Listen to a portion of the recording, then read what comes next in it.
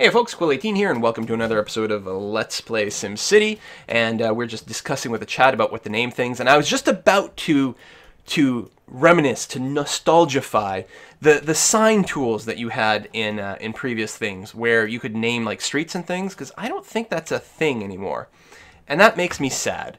Because I would love to like name Penny Lane, Roulette Street, all those sorts of Lost Wages.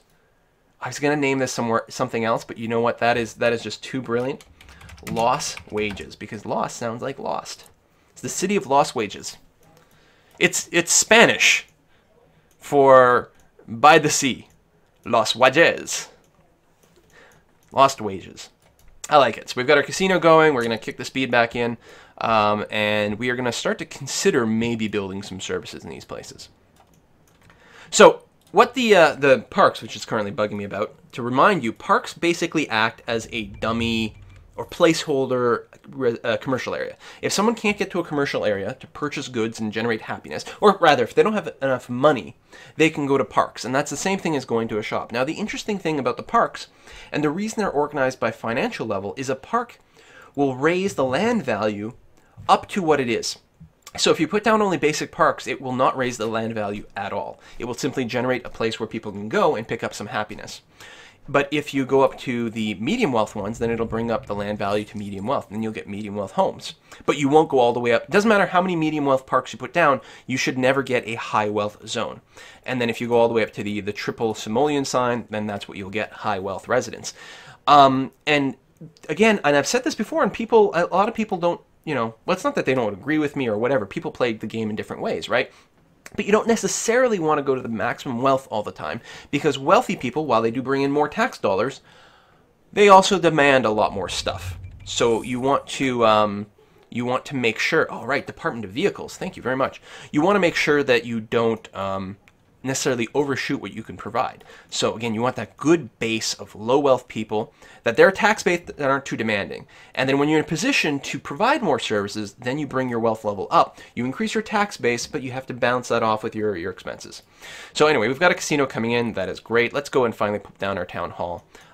What I think I'm going to do, at the risk of creating some extra connections, we're going to develop this area a little bit more, and we will go and we'll put down another street, maybe coming right out of here. I think a lot of people will prefer going this way, but we'll give sort of no, that's not good. Well, if there's traffic, we do want to give an alternate route. We're just going to, what I'm going to do is I'm going to sort of draw out a few more sort of placeholder roads over here, and then we'll figure out what we want to do with these things a little bit later. I mean, in one case, it will give sort of alternate routes.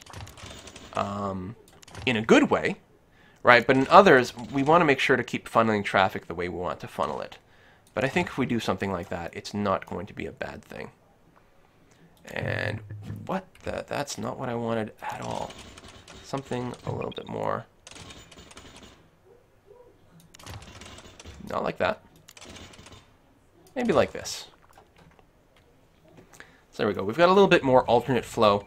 And again, once we upgrade more of these roads, that might also help with the traffic, although not as much as you think. Upgrading roads is mostly about increasing your density more than relieving traffic pressure. We've given a few alternate paths here, so hopefully the new traffic sorting algorithm will be able to use that successfully to sort of lower the overall traffic density in good and pleasant ways. And I can create sort of a secondary set of connections over on this back end as well, doing something kind of like this. I said back end. Yes, I am 12. There we are. So we've got some people coming to the casinos, and as I was concerned, this is a really short road, and I foresee tremendous problems with this down the line. So we're probably going to reshape this at some point, but for now it's going to be okay. So people are starting to complain about fire departments, and you know what? I don't blame them. Fire is definitely one of those things you've got to address pretty early on.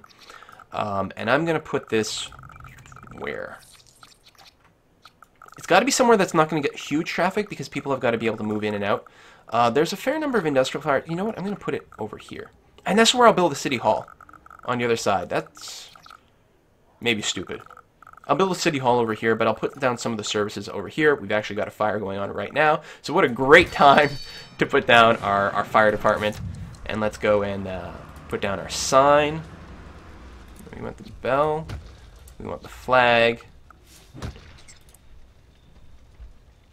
People want to see the poop. Listen, I will get you poop as soon as possible. Why can't I put down the sign?